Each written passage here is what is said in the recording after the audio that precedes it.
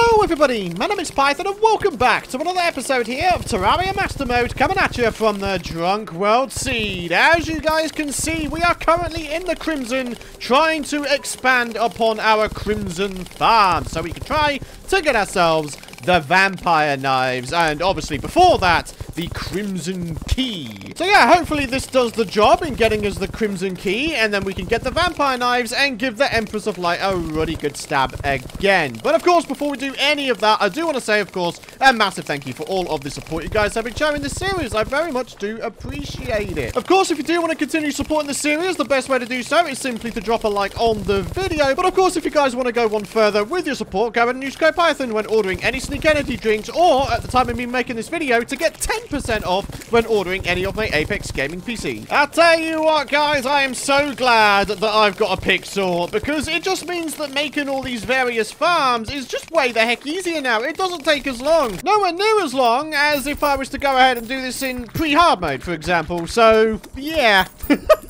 This is certainly doing the job, my friendos. See? When in doubt, make a giant freaking box room and, well, basically hope for the best. This room is enormous. If we don't manage to get the Crimson Key in a decent amount of time from this freaking room, then there's something wrong, surely. And then once you've got your box room, you just go a little bit off the floor so the dudes all spawn below you, and then you go back and forth on your broom with the Scourge of the Corruptor, which homes in on any enemies that they spawn in. And then afterwards, you just sort of hope for the best and hope that RN Jesus pays you a little visit with a little Crimson Key. That would be lovely, wouldn't it? Occasionally, of course, we do get Crimson Mimics spawning, but at this point, it is incredibly easy to take those poor saps out of the game. So what have we got here? The Dart Pistol. Very, very interesting. Some of the other things I've managed to get here: Flesh Knuckles, the Fetid Back Knacks again, the Meat Grinder crafting station. There's a lot of things that we've managed to get over the course of creating this farm, my friends, but the Flesh Knuckles in conjunction with the Paladin Shield makes a very, very nice top tier accessory, which I'm pretty tempted to give a go. I feel like at this point, ladies and gentlemen, it's just a matter of patience and doing a swoop every now and again to see if you get the Crimson Key.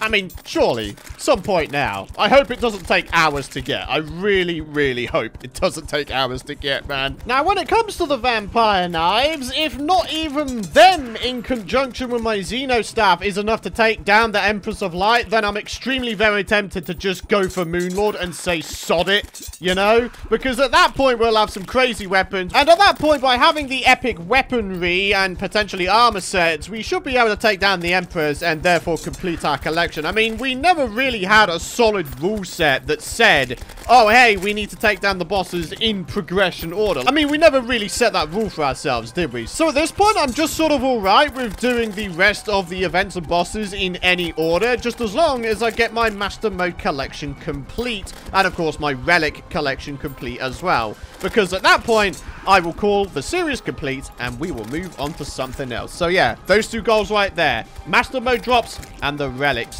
When you spend so long underground in one section that you start to think, am I ever gonna see sunlight again?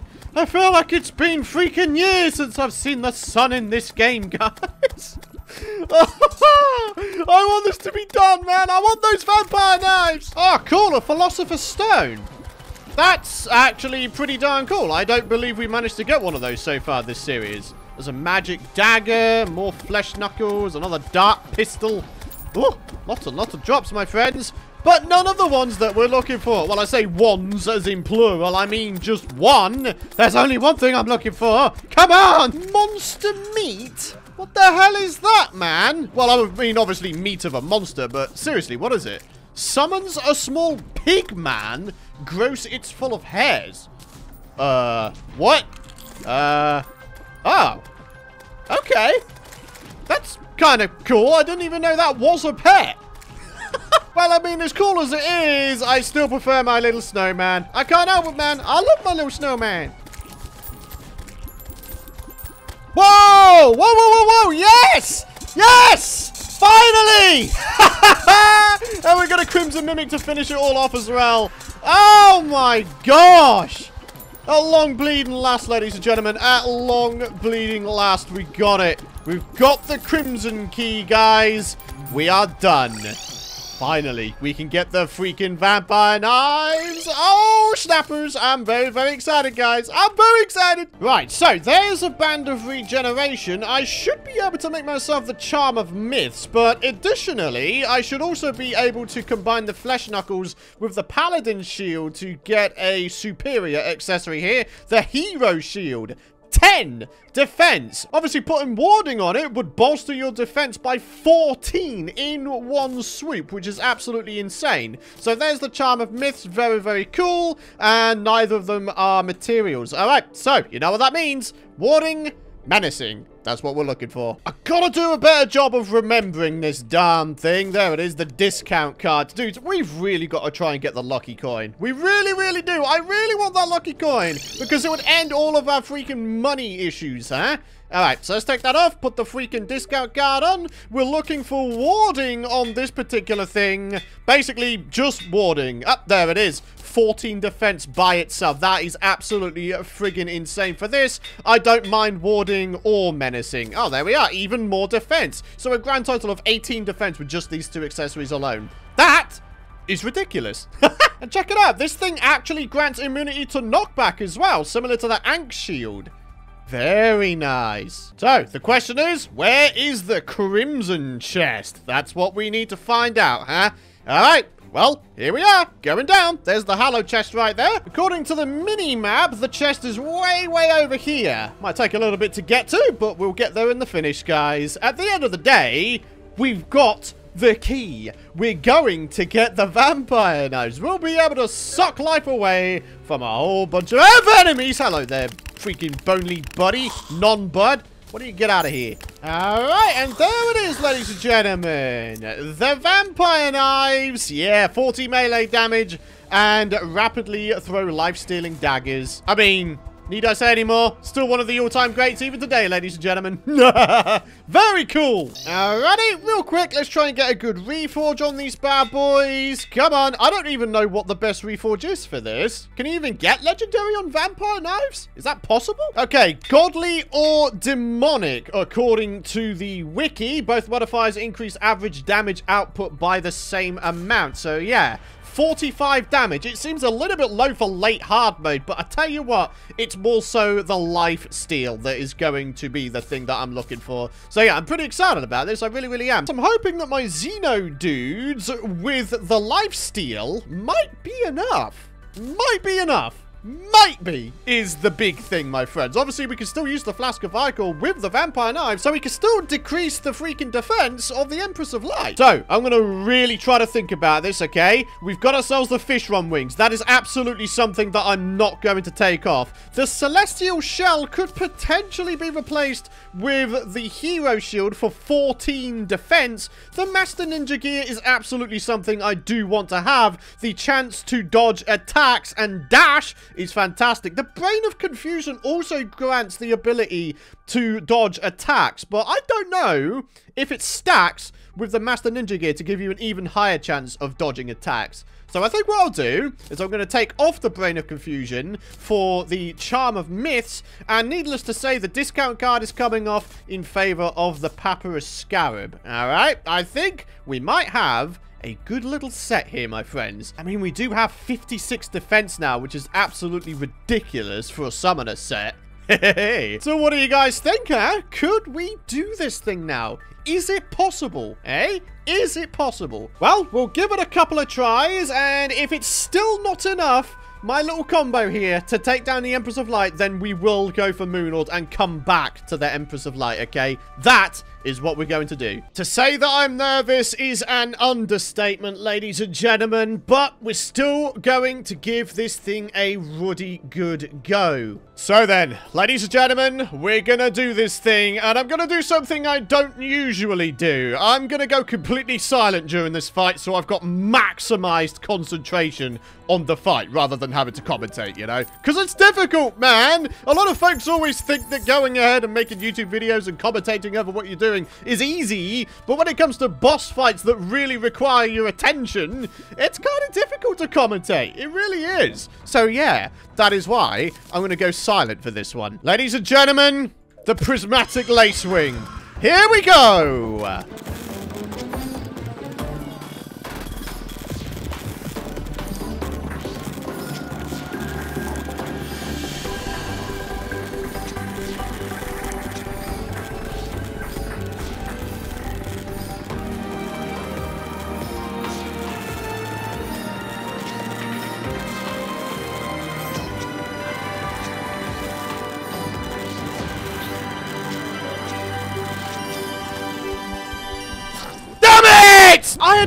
such a good run there. Again, though, it's my dodging. I need to learn the order of the attacks. I do. I need to learn the order of the attacks. I know I've got this. I know I've got this. I know I've got it. Oh, damn it. I can't even get back over there. Crap! All right, come on. We've got to be quick about this, otherwise we're going to start running out of time here.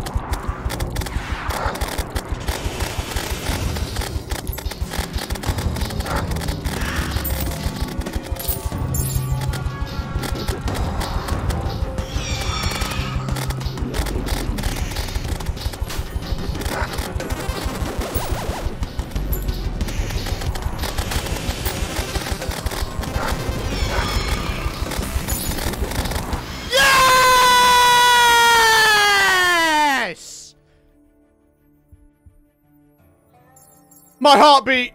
Oh my god, my poor heart! My poor heart, my poor heart, my poor heart! Oh my god! Oh my god! Guys, we did it! The Empress of Light on Master Mode! No usage of the nurse, completely cheeseless. We did it. We actually did it. Guys, if you haven't dropped a like already, I'd very much appreciate it, my friends. Truly, I would. But there you are, ladies and gentlemen. The Empress of Light. We did manage to take her on and beat her before Moon Lord. Very, very cool. I'm very happy with that. Very happy indeed. The only thing I'm not so happy about is the fact that I did not get the Master Mode drop, which is, you know, unfortunate to say the least. But hey-ho, it is what it is. Guys, check it out. We can now get another relic for our collection. The only two left in terms of the bosses are the Lunatic Cultist and, of course, the Moon Lord. So do you know what I'm thinking? If we've managed to take it down once, maybe I could take it down again. What do you guys think? We're gonna need a new knight, of course. But, I don't know, man. That was not too bad, was it? We actually did it. I had to go full concentration mode, but we did it. All right? We freaking did it. I'm very happy right now. Because now I know that I am indeed capable of taking her down on future occasions. So, yeah. I think what we're going to do is wait for the next night to roll around, and we'll get right back to it. Whoa! What the hell? Heavy Starlight? Well, that's interesting. Kind of reminiscent of the Fetid Bagnax, maybe? Except kind of a hallowed version of it? With more range, of course. That is ridiculous. I don't even know if this is good against anything, if I'm honest with you. Maybe we'll have to give it a go against a different boss in future. But anyways, we're right back here. The new night is about to begin. Let's go ahead and get our buffs on. And, yeah, guys, let's see if we can do this thing again.